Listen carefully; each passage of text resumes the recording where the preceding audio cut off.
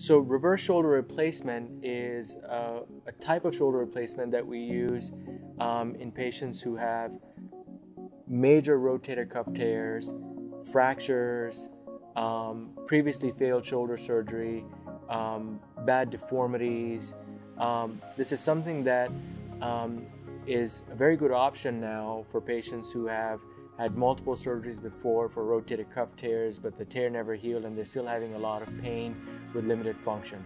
I would say that it's been one of the most significant advancements in shoulder surgery over the past few decades. Reverse shoulders have revolutionized shoulder surgery because they're an option now for patients who literally had no option before. I mean, before the advent of reverse arthroplasty, there were a lot of patients who had these problems, and we would just tell them that we don't really have a good solution for them. The reason why it's called a reverse replacement is because whereas in a normal shoulder, the socket is on this side and the ball is on this side, we reverse it.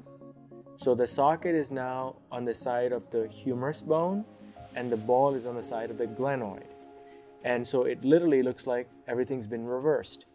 And the reason why that's significant is because it allows the two to couple together, and you can lift up your arm now with other muscles that would substitute for the rotator cuff tendon. So normally the rotator cuff is up here and it allows to lift up the arm. In patients who have no rotator cuff left, when they try to lift up their arm, it literally slides up and they can't really move their arm up because there's no rotator cuff up here, so the arm slides up. When you put a reverse in and you couple these, other normal muscles up here will now lift up the arm because this joins the two together, and then they have a fulcrum and then the arm moves up.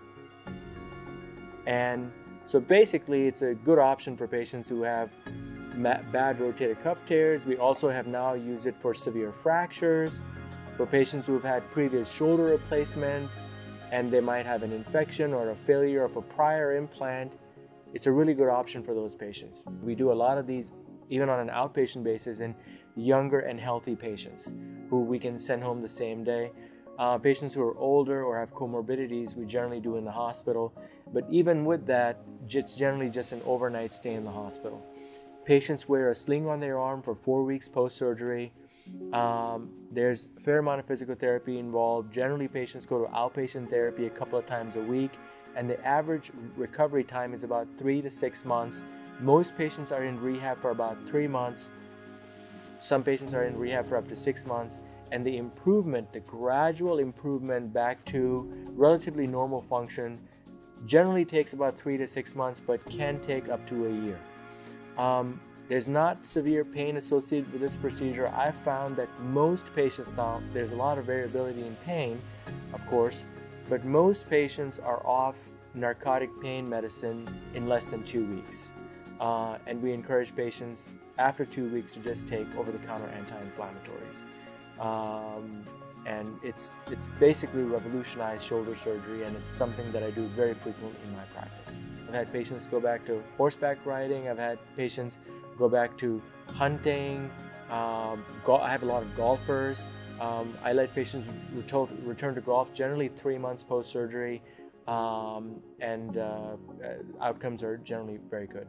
In my opinion, surgeons who do reverse arthroplasty should be the ones who do a lot of them. I mean, multiple studies have shown that when it comes to joint replacement, you want to go to somebody who does a lot of joint replacements and not just a few every year, and you'll get a better outcome. And I think that should be the way it is for almost any surgical procedure.